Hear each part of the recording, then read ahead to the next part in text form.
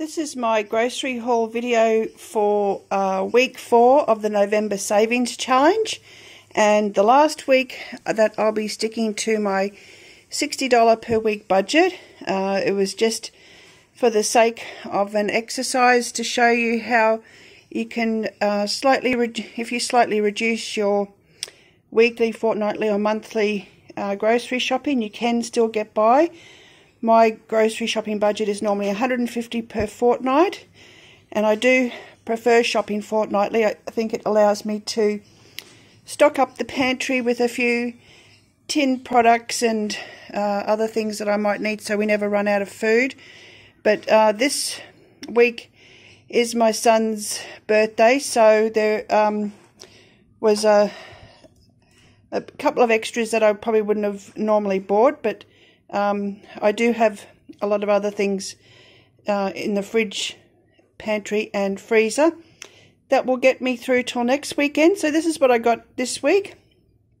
I got some potatoes and pumpkin for a baked dinner for my son's birthday, tomatoes for salad, a whole rock melon that was on special, 2 oranges, a cucumber for salads and green onions, spring onions, carrots, barbecue sauce, which we go through a lot of because my husband eats it a lot, gravy mix, and I bought these crumbed white fish fillets, not something that I normally buy, but it was actually cheaper to buy this large box than it was to buy the normal fish that I get, which only gives me 6 fillets. So this is 14 fillets, and there's probably need 2 for every one of the frozen fish that I used to get, but at least there's quite a few in there, and they can be made up into quite a few different meals.